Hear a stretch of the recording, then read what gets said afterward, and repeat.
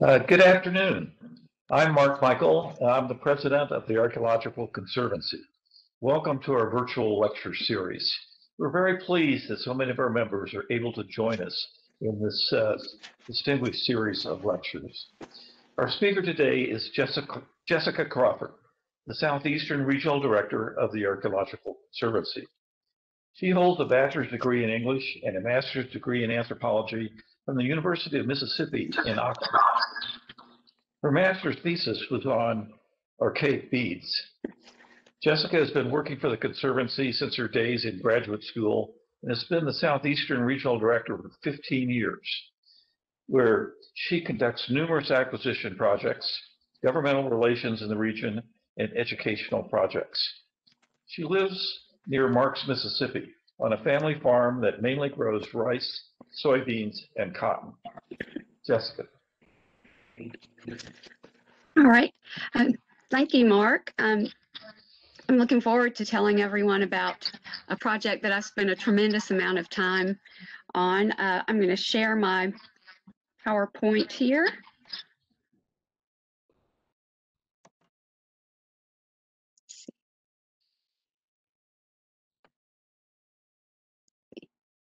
I think I am. Okay. All right.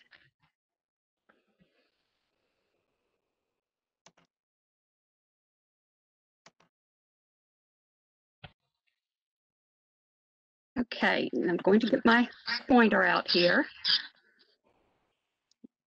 now that I've figured out how to do this. Okay, this is about the Troyville site. It's archaeologically, it's called the Troyville site, but it's actually located in Jonesville, Louisiana. And it's a place that we've spent a lot of time working with the Louisiana Division of Archaeology and their staff archaeologists. And it's an ongoing project so that we can try to preserve a site that we pretty much had thought was lost for a long time. You can see down here, I've got the location of the site marked with a dot on the state of Louisiana. I'm going to show a couple more maps to kind of give you an idea of its location in reference to other places. Here it is right here, Jonesville/Troyville, and I'll explain the names in just a moment. Right over here is Natchez, Mississippi, and it's right over, there's the Mississippi River, and Jonesville, Louisiana is about 30 miles west of Natchez, Mississippi.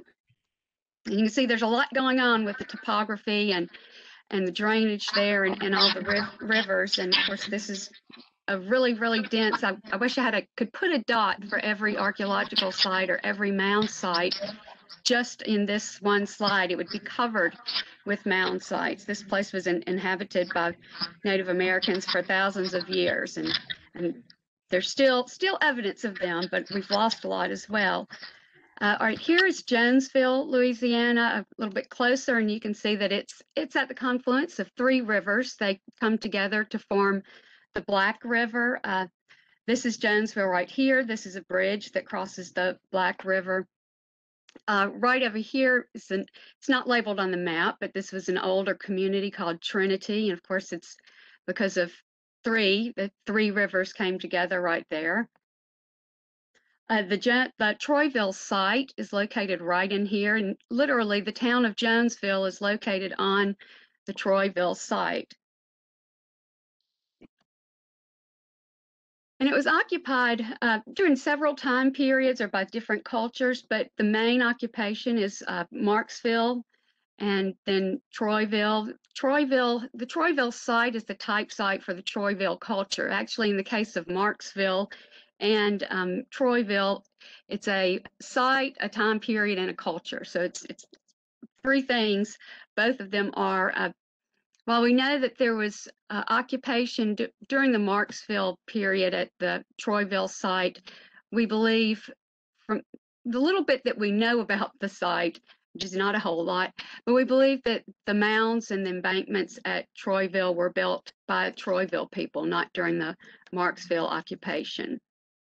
But again, this is when we've done so little excavation on these sites, it's kind of hard to say exactly who was responsible for each individual feature on the landscape and how long it was occupied, because they're multi-component sites. But as best we can figure, there was an earlier middle woodland occupation and then a later woodland occupation that was responsible for the mounds and the embankments at the site. One thing that does distinguish Troyville from the Marksville culture and time is also the introduction of the bow and arrow during Troyville. And one of the first descriptions we have of the site was from the Dunbar Hunter expedition. It's kind of the lesser known of the exploration after the Louisiana Purchase. These guys left Natchez and they went down the Mississippi River and then to the mouth of the Red River and back up it to the Black and then to the Ouachita River. And when they got to Jonesville or Troyville, they noticed this massive mound site on the banks of the Black River, and they asked someone. There was a man who had a house there on one of the mounds, and he was a Frenchman, and he explained that he had been given the land in a Spanish grant, and that this was his plantation, and he called it Troy. And Dunbar especially was really impressed. He was amazed at the height of the main mound, which we call the Great Mound. He didn't have time to stop and measure it and get really good, accurate descriptions of the site, because there were several mounds. There was an embankment, and there's a lot of cane, a lot of river cane growing on it. So he wasn't able to stop then, but he did return and get some measurements of the site, and that's really the earliest description that we have of it. Let's see. Okay, this map is sort of a combination of several early accounts of the site. There are a couple of different descriptions of how many mounds were actually there, but generally we know that there were eight mounds, and 7 were within the embankment and 1 was right outside of the embankment. Now this is sort of a regional map. There was also supposedly a mound over here near Trinity and then across the Black River as well, but they're no longer there. This is the town of Jonesville. The town plat is kind of overlaid on this map. The only mound that is really still visible now is right here, Mound 1, which is right on the Black River. The Great Mound, it's kind of odd that usually the largest mound is Mound A, or 1. In this case, it's 5. I'm not sure why that is, but the Great Mound, Mound 5, was supposedly 8 feet tall. It had 2 terraces and was topped with what was described as a sort of a cone almost, or a conical mound. And these are some pictures of it over time. It suffered a lot. During the Civil War, the cone or the conical top of the mound was removed, and it was used. The mound was used for cannons for defensive purposes during the Civil War on the river there. It was also this picture here those are actually tents for refugees during the 1927 flood. So, it was a common place for livestock and people to be during floods, and that was a common occurrence in Jonesville, and it still is. Now, it's not quite as bad as it used to be. This photo here is that's the Great Mound right there. After, of course, the conical mound has been taken off of it. And then here at the bottom is another photograph of it, and that was taken during 1927 as well. Unfortunately, most of what we know about the Troyville site at Jonesville is due to salvage excavations. In the 1930s, early 1930s, an archaeologist with the Smithsonian named Winslow Walker was traveling in the area, and he was visiting mounds in Arkansas and Louisiana, and he heard about this mound at Jonesville. So he got word of the site, heard how impressive it was, and then made arrangements to return and do some excavations there. Unfortunately, he arrived 3 days after the Great Mound was completely destroyed. And it was used for fill for bridge.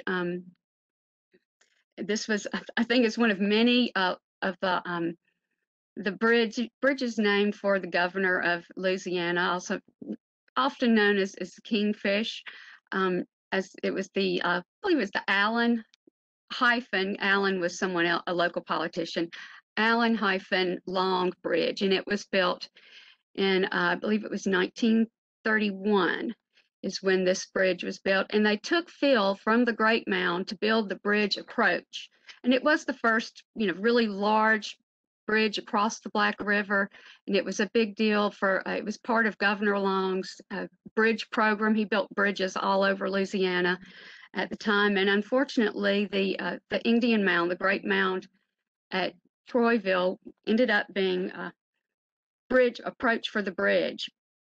It was sold for, I believe, $100. Winslow was able to, once he got there, it had only been three days since it had been removed, since the mound had been moved. And I'm going to go back to this map of the site. So here's the Great Mound right here.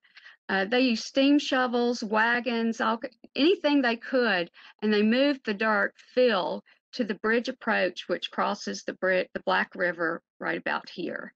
And so it was moved, most of the fill, it was pretty much flattened, was moved from here over here.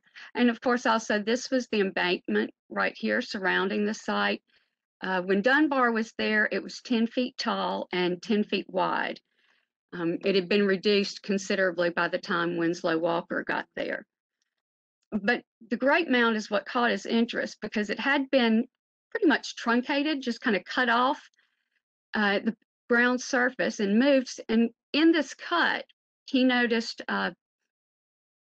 plant fibers, he noticed wood, he noticed woven cane matting. It was actually just kind of sticking up, like kind of, I think he described it sort of as sticks of wood and matting and things like that, stuff that he really didn't expect to see. And he also described bluish colored clay in the ground. So, it was not completely lost. And he was able to persuade some of the landowners there to allow him to do some excavations.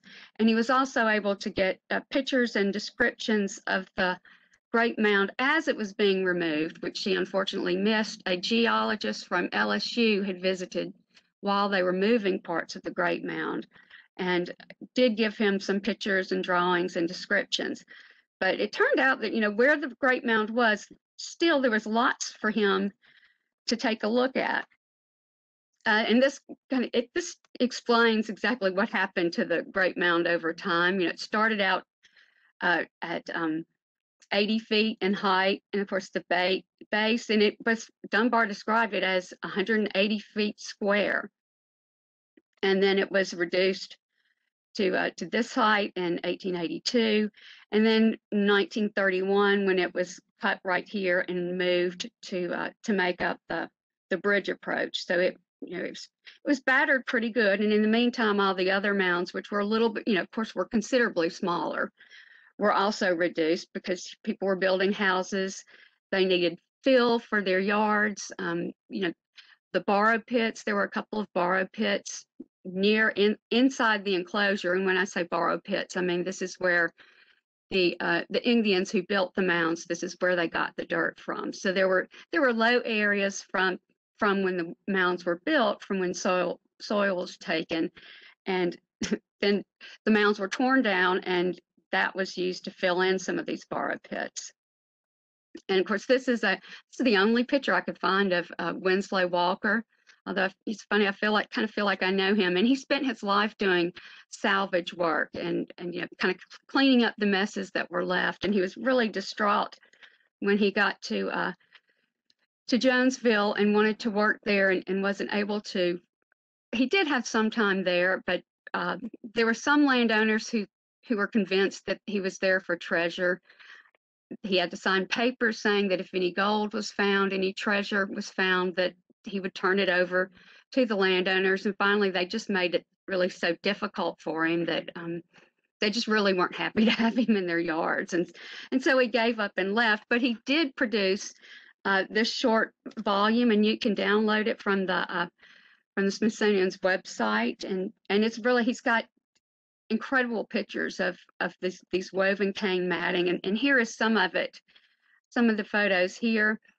these are actual logs here, and it tells us a lot. Of course, it would help if we could see it now, but just his photographs and his descriptions tell us a lot about the engineering of a mound like this.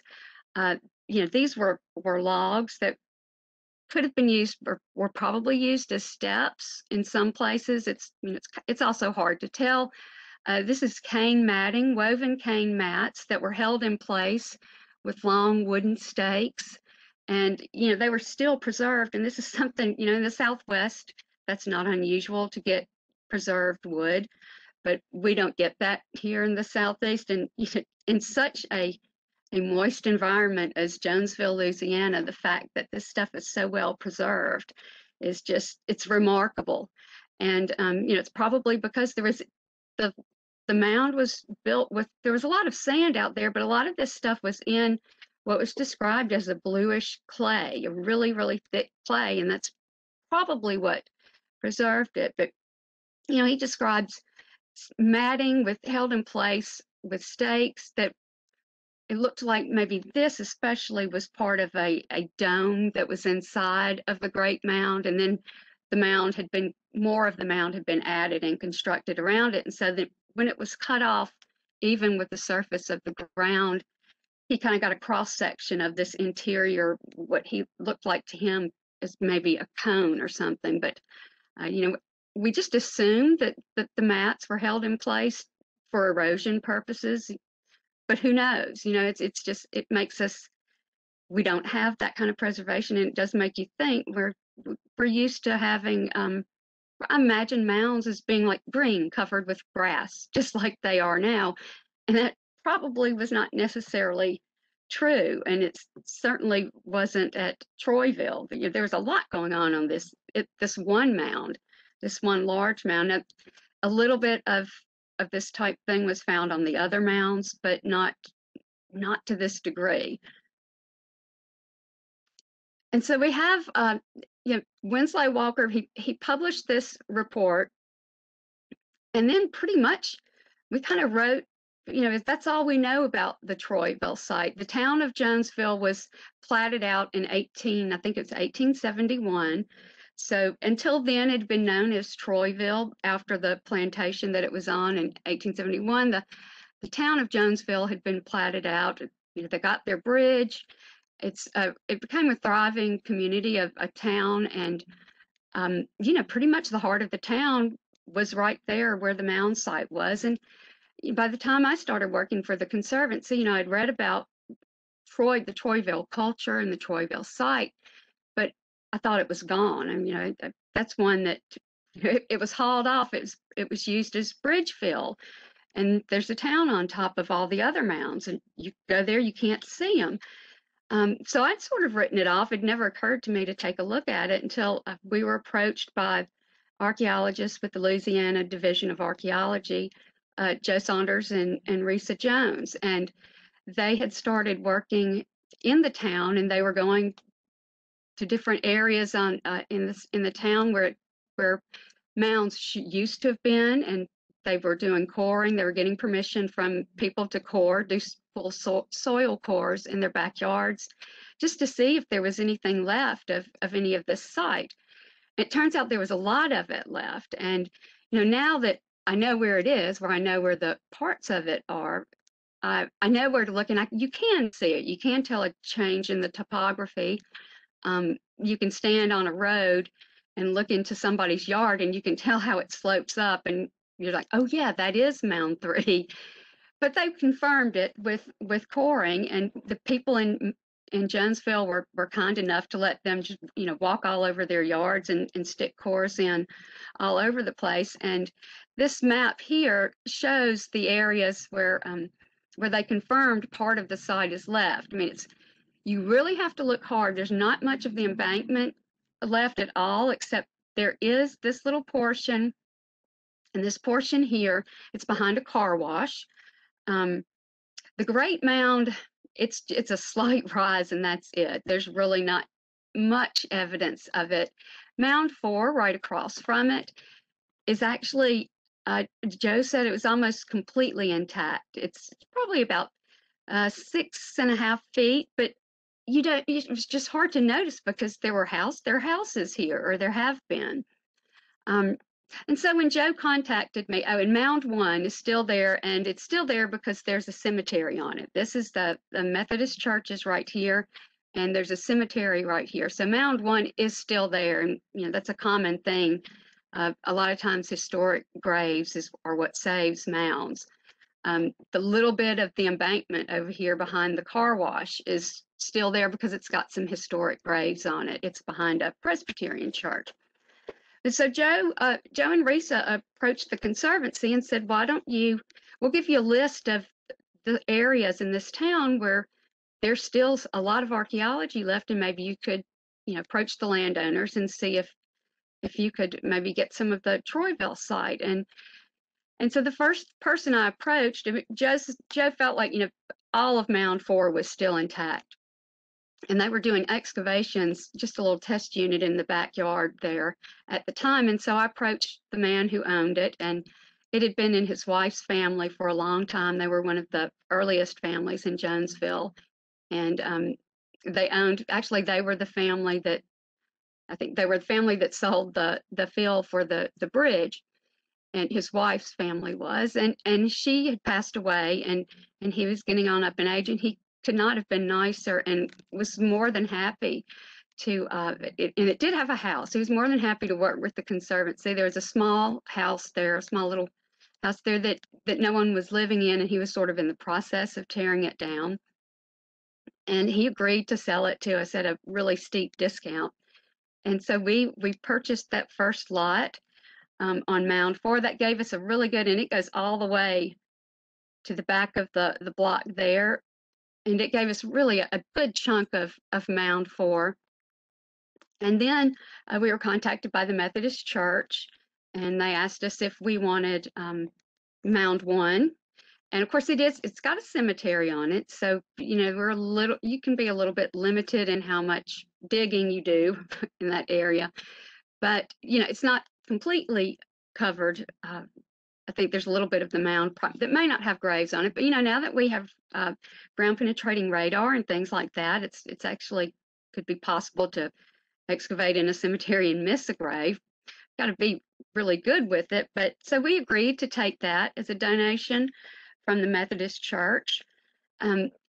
Waited a few years. I tried to get this part of the embankment is really intact. And what's nice about it is it does not have any structures on it. That is the problem that we run into when we're trying to preserve a site that's in a neighborhood or a town.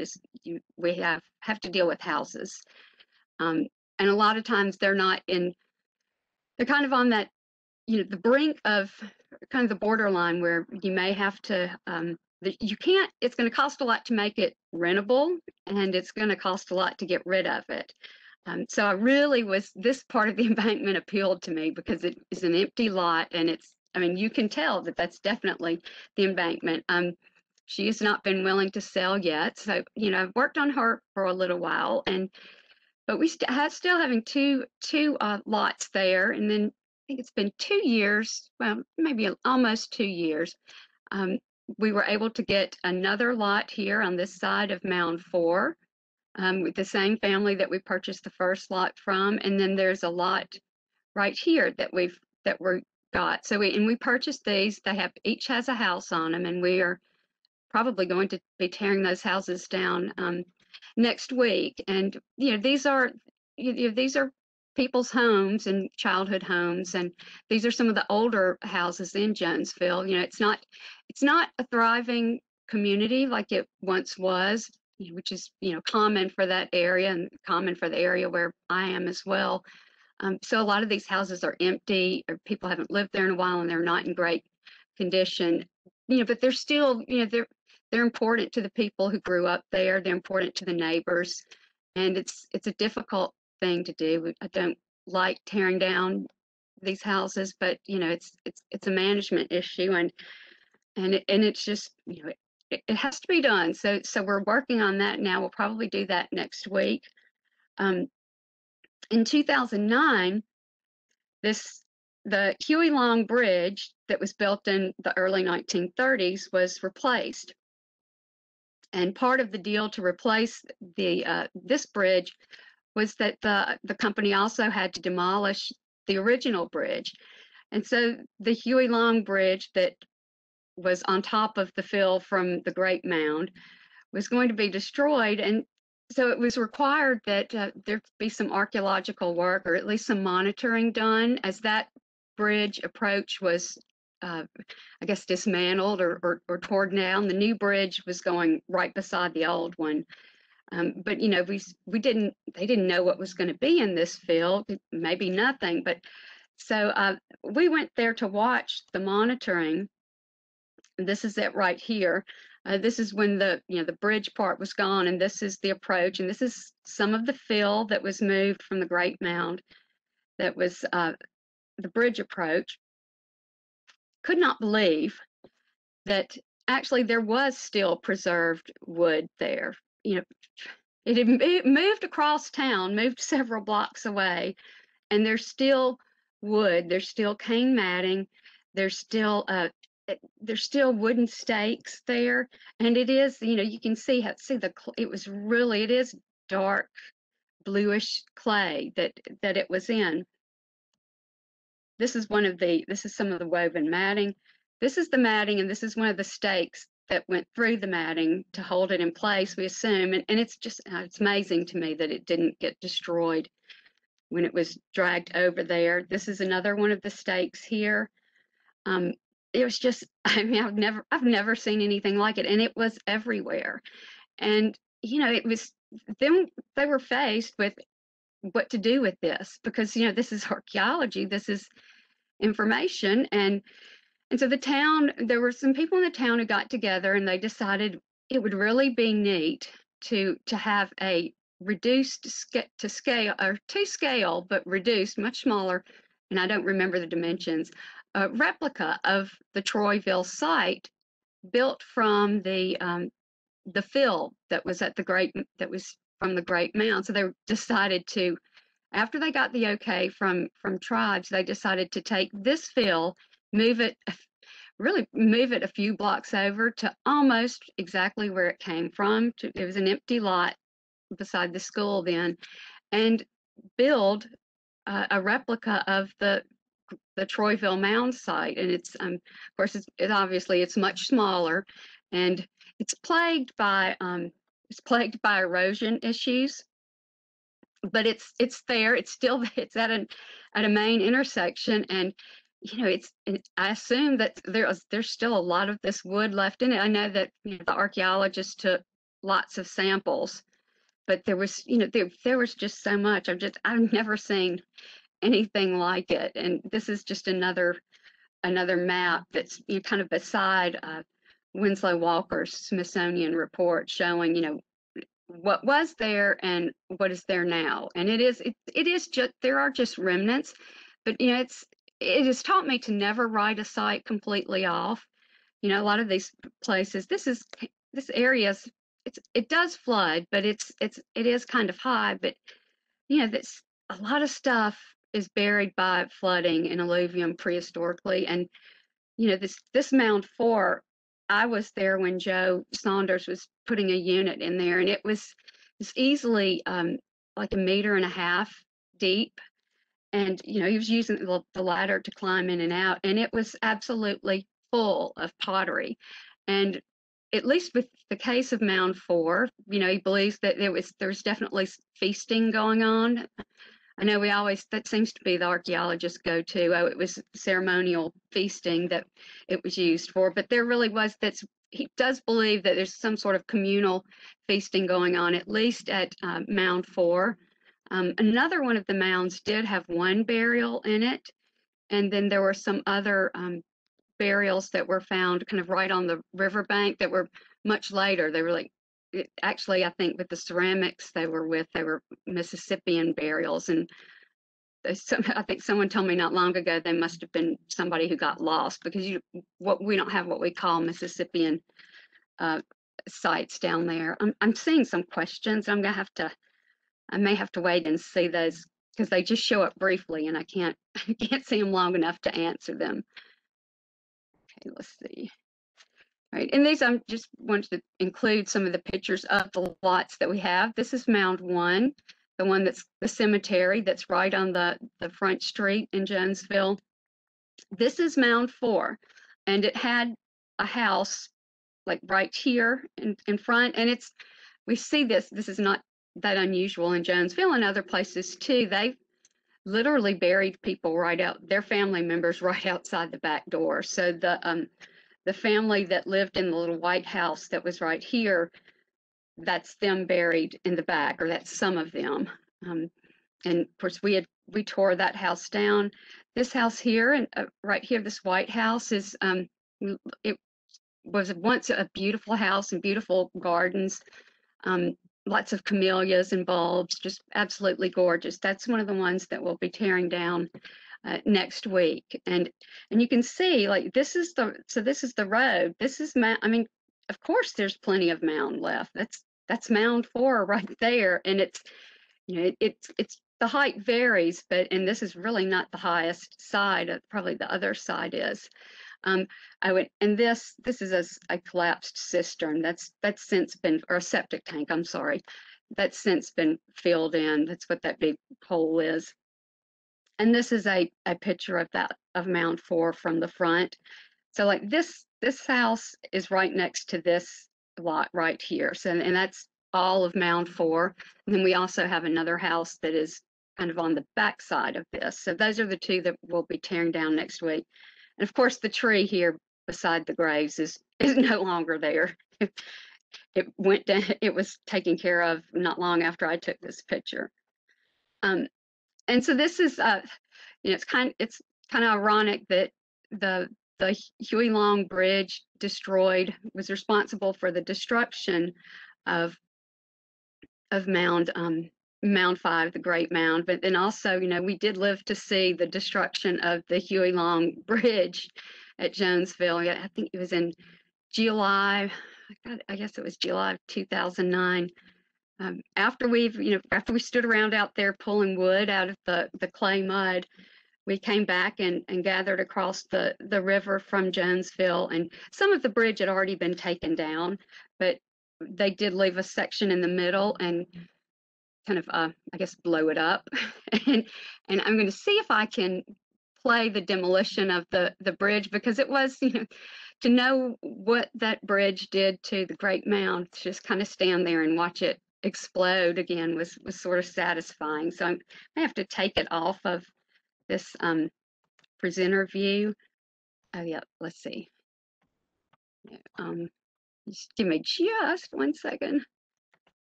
Yeah.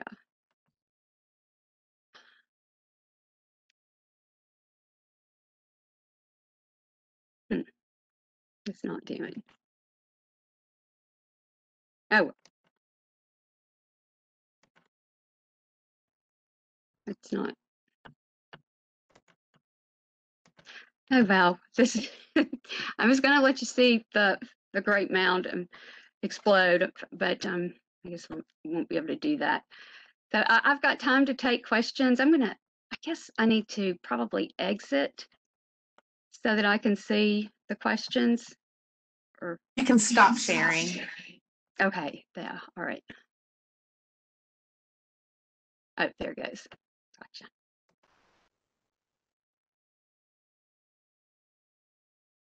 Okay.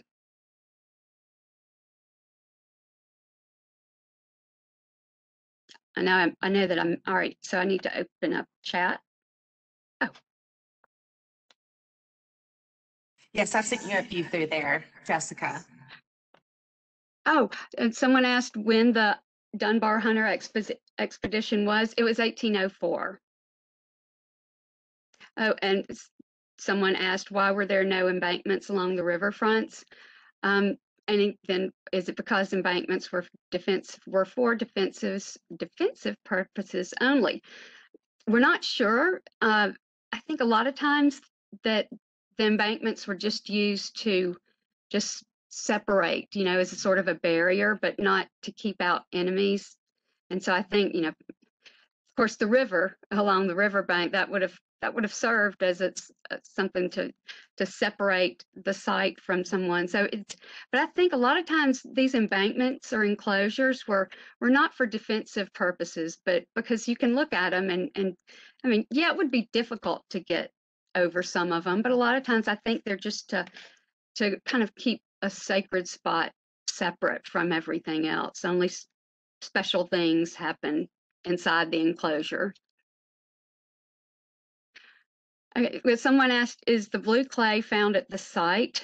And is it only found in the mounds or throughout the area? And is it blue because of copper content?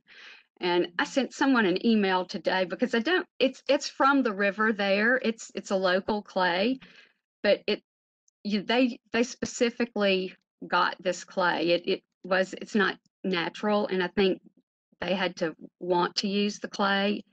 And we know, but now, again, for so long, I just imagined all mounds were green.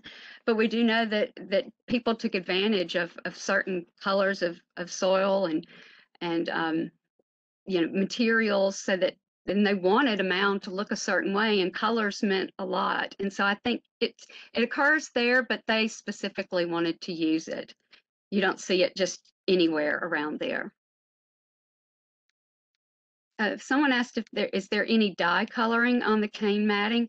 Not that I know of, but I don't know. Someone is probably doing some analysis. I can tell you that the state of Louisiana is going to do a publication just on the Troyville site. The work that was done, the salvage work that was done there. They're also going to include a reprint of Winslow Walker's book there. I'm writing a part on the work the Conservancy's been doing there, and all the help. And I have to thank the people of Jonesville and the families that have been so generous to allow us to preserve their sites. And it's I can't thank them enough, and that's what I will include in my part of this book. But so if the analysis that was done on the artifacts and things that were saved from the salvage work will be in this publication, and it should be available next year. So let's see. Oh, someone said embankments circumscribe ritual space. Yet someone has asked, have you done hillshade LiDAR data on the site? Yeah, I saw that the other day. I had not seen that in the past, and I was surprised. Now it could just be, this particular LiDAR and what someone did with it, but you can't even see the embankments that were there. It wasn't as interesting as I thought it would be. But again, it could have just been that particular image.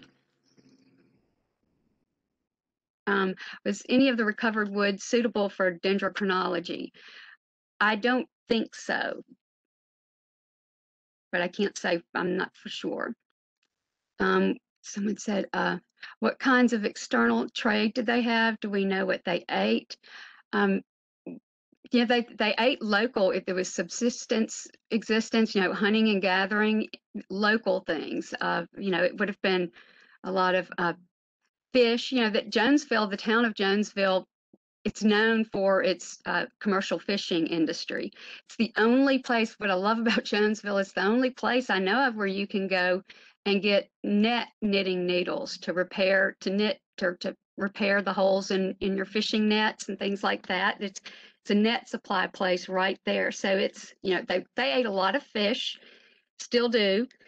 They would ship it all over the country. I found some letterheads from a Jonesville fish company that shipped fish to New York City. Someone said, is the Troyville site the late woodland type site for just the lower Mississippi area? And is this a type site for the style of pottery found? It is, yes, it is the type site for this particular culture in the lower Mississippi area. I live in North Mississippi, and we don't call it Troyville up here. We call it Baytown. It's, the ceramics are a little bit different, but there are a lot of similarities too. But it's just, this is that specific area, and the pottery, there's specific Troyville pottery that that we can recognize other places too. I mean, you know it when you see it. But what we have up here where I live is we call it Baytown. Just like the earlier occupation there, the Marksville, we sort of think of it as a southern version of Hopewell. You know, it's a little bit different, but there are a lot of similarities. You could tell there's definitely contact between the two. Someone says, how far from the river are these little Louisiana mounds? Well, the Troyville site is right on the river, pretty much. I mean, Mound 1 is like right there, pretty much on the riverbank. But they're all close to major rivers, usually. When was the site abandoned? Well, it's hard to say because the height of occupation was during the Troyville time, but there were some they call Mississippian period, and this means like people who brought in their kind of northern. We don't have in this part of Louisiana. We don't call it Mississippian. It's Plaquemine. There were some people living there later, like probably AD 1000, but not heavily occupied like that, and not anything like that. And there's also a historic marker there that says Hernando de Soto died right there also, but he didn't.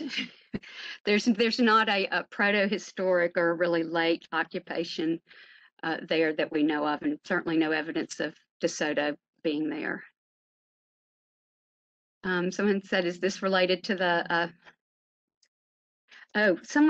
could we see the Saunders green map again? And yeah, I can put that back up there, and maybe I can see these questions if I even if I put this back up here. You should be able to open your Q&A on the side with the little menu at the top. Okay.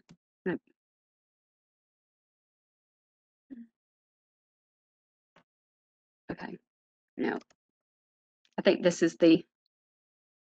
Okay. I see chat. Is that? Let me see. Oh, I see Q&A. Let me get that out. Okay. All right. So there's the map someone wanted to see. Someone said the broken pottery, ritual breakage after feasting, or accidental within the mound as it aged. Oh, I think it was intentional, probably intentionally broken, is definitely. And actually, at first, there in this one cache of pottery, and Joe was calling it a cache, and it was something like 1,500 shards just piled together. And at first, he thought maybe it was an intentional cache of pottery, but actually he thinks it was just the result of a lot of feasting and breaking and just being disposed of right there. Let's see. Oh, someone said, what are the Conservancy's long-term plans for the site? I would like to buy everything that you see on this green map that Joe labeled, and I have to say, Joe and Risa spent a lot of time there, and they were sort of my middlemen and women for the landowners. They'd say this person is really nice, or you need to be, don't be pushy with this person, or just would tell me different things, and they got to know the landowners as well, and they trusted them because they're good people. But both Joe and Risa have passed away. And what I would like to do is get everything that you see labeled on this green map and preserve it with the Conservancy. And we plan to put up some interpretive signs that does have mound trail signs, Louisiana historic mound trail signs. You can see, actually, they're shown on this map. But I would like to, have something on the parts of it that we own that interpret the site, what we know about it, and also pays tribute to the families that lived there. And because eventually their homes are going to be part of what's left of their homes will be part of the archaeological record too. And so I would like to have all of that preserved, and there's still so much research to be done there too, and nobody has worked there since Joe was there. And when Butch Lee, who did the salvage work there at the bridge. Nobody's worked there since then, so there's still a lot of research potential. And I think I love the people of Jonesville, but I think Troyville might outlive Jonesville, maybe. But they can coexist too. That's what I hope we'll end up doing. My next goal is to get the part by the embankment behind the car wash, because it's suffering with erosion. Oh, let's see. Have you compared the wooden mats with the willow mats? Oh, that the U.S. Corps of Engineers has customarily used for bank stabilization. I haven't done that, but I bet some of the people who are going to be doing, or, writing in this publication have done that. And that's exactly what we've assumed they were used for. I'm not sure what else they would be doing there, but I hope someone would do a comparison, and we identify the different species and the plants. There are also, couldn't find pictures of the palmetto fronds, but there was a lot of supposedly palmetto there, just layers and layers of it. You have to request these pictures from the Smithsonian, and I know they're in there. We just, hopefully they'll be in the publication next year. Let's see. Did people live on the mounds, or, oops, I can't see all of that. So I think someone asked me, did people live on the mounds? I can't see the rest of her question, but I think I get the gist of it. Again, we're not sure, because they were partially destroyed before they've been looked at, but there are also other Troyville sites. So yes, there have been evidence of structures beneath some of the mounds at other Troyville sites, but we do think for the most part, there maybe one or two is a burial mound. Again, there was one there that just had one burial on it's just a layer of sand, and then one burial, and then sort of a rectangular low mound on top of it. So they were all different purposes, but there's not a lot of like it doesn't seem to have been a mound site that was occupied as a village, I guess is what we think. There was occupation there, before the mounds and the embankments were built, and we believe it was Troyville occupation too. So they live a place, but for a while lived a place before they decide to actually build earthworks.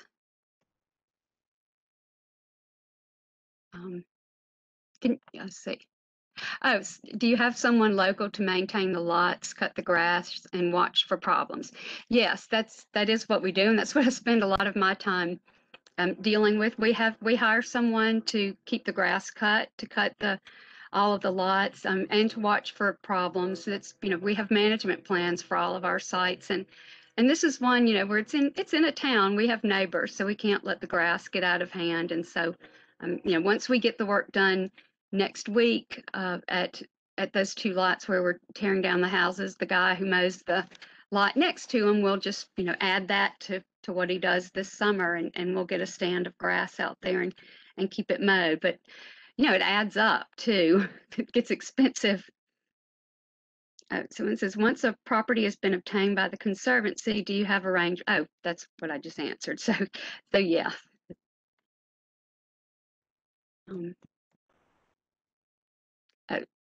Any sense of population at the height of Troyville occupancy? I wish I did. I have no idea. Just because we haven't looked at, we haven't done excavations on the whole site. When Joe identified what was left at the site, he just did pulled soil cores, just little. I think he did like 5 cores all over town, maybe 6, or he cored on 5 of the 8 mounds that are still there, or that he could find. And so that just that doesn't tell you a whole lot. It just what he was looking for is there mound fill left? Is there, or is it gone? Or has it been scraped away to sterile dirt? So he was just looking for mound fill to make sure some of the mound was still there. And you can tell, when you've get through, usually when you get through the fill on top of the original surface. So that's what he was looking for.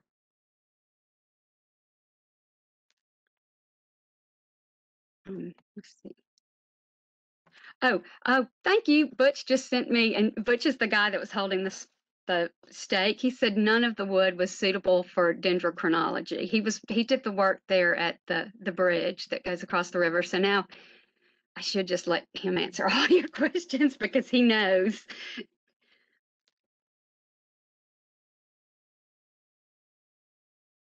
Okay. Oh, someone said, what is the nature of the artifacts that were salvaged? Winslow Walker's publication has, there were some points there, some projectile points, and I believe some plummets or kind of stone plummets, or they're sort of like, they're similar to plumb bobs, sort of. Some of that, and pottery, mostly pottery shards. But, other than that, just not a whole lot of what, you would expect or at this fantastic mound site. But it's in, he's got some points and things. And then when they did the work at the bridge, I think it was mostly, what I showed you pictures of, but the wood and cane matting and things like that. There was one complete, well, it was restored. I think it was repaired, a little cup or a little bowl with some incising on it. And it was broken, but it was, you could put it back together. There was a little effigy head that was certainly on a vessel, like maybe on the rim of a pot, and it looked like a turkey vulture. I'm not sure, I don't know if we decided for sure that that's what it was, but it's certainly what it looked like. And that's about it. And unless Butch can can say something.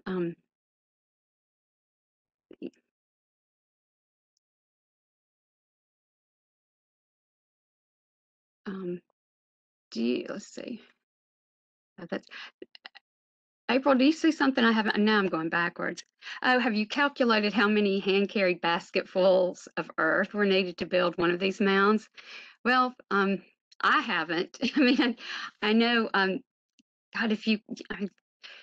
there are estimates of how much a basket was, and sometimes when you're doing excavations, when you see the basket loading, you can get an, I mean, it varies in size, but sometimes you can get an idea of what size a basket was. But no, I have no idea. It was a lot of basket loads to make the Great Mound, but the others were, they were different sizes, and some weren't really tall, but still that's a lot of basket loading. And I'm sure someone could, especially with the Great Mound, could probably figure out how many basket loads it takes.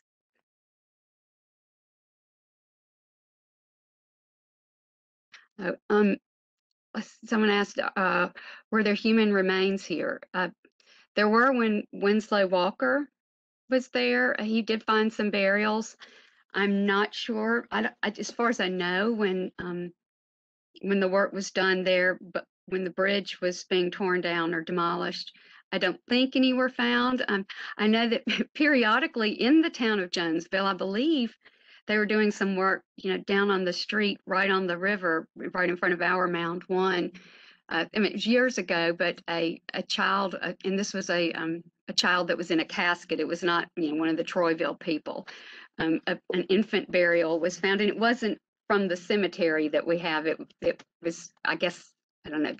They found a baby's grave, and they reburied it, of course, back there on the part of the embankment that's still left, and it's just the gravestone says unnamed child who was found who was found on Main Street or something like that. But yes, there were some burials there, but not, not a whole lot. There's some in Winslow Walker's report. Any astronomical alignment along the mounds? Not that I know of at this site, but I haven't, I haven't really thought about it. I haven't read it, with the things that I've read about it when people have done work there, no one has suggested that. Oh, yeah. Janice. Hi, Janice asked what was the matting used for, keeping soil in place, and yeah, I assumed that. That's what I assumed, but it's like a lot of stuff in archaeology, anyone's guess, but it was these mats were held in place by wood stakes. So, they would have been good for that. And I would think that the comb or the dome portions that it was on, there would be some problems with erosion, with the slope there. Oh, someone asked, what is the importance of this site and why is it worth preserving? Well, heck, I mean, that was what I just said. Well, it's the type site for the Troyville culture. It was in its day. It was. There's no other site like it. I've never heard descriptions of this site. I've never heard of the architecture there and the plant remains and the wood remains. It's just it's unique. Of course, but every site is. They all have something to offer, but this one is I think it is really important. It was obviously one of the most important sites when it was built and when it was occupied. It was an important place. There was nowhere else like it, and people did this. You don't do this just for no reason. You don't build something like this, and simply because we don't know a lot of things about it, and the fact that we thought it was destroyed, but it's not. There's something left is why it's really important to preserve what's left of it. A lot of times you think there's nothing left just because you can't see it because you're just standing there. But, when you start looking a little bit closer and a little bit deeper, there is a lot left. And so, I feel like we've got a second chance with Troyville. And I think the families we've worked with there who, years ago sold the fill for the bridge, those are their descendants are the ones who have worked really hard and been really generous with us to help us preserve this site. So I think that's pretty cool, also. And Butch said they found no human remains in the bridge fill.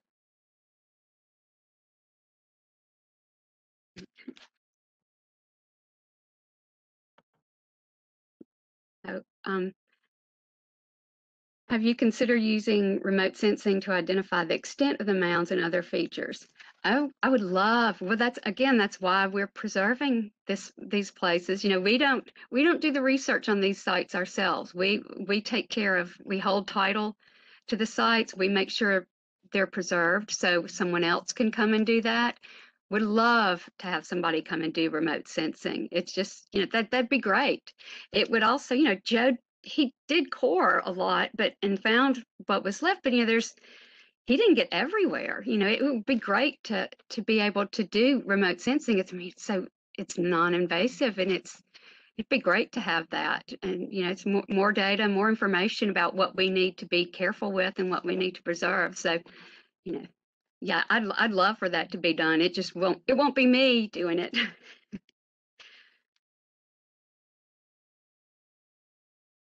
Okay. All right. I don't see anything else. I hope I got to everyone. I think we covered all the questions. It looks like we got everybody.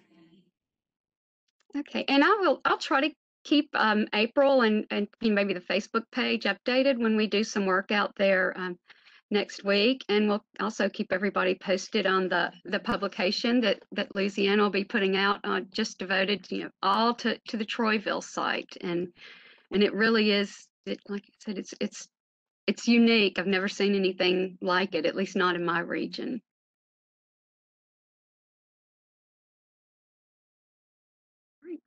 Well, great. Thank you, Jessica. Thank you. Thank you, everybody, for coming tonight. Our next one will be on, let's see here if I can remember. Sarah, what's the date for the next one? Do you remember off the top of your head? March 24th. Thank you.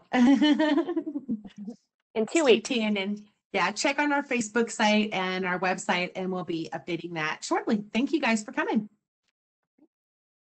Okay.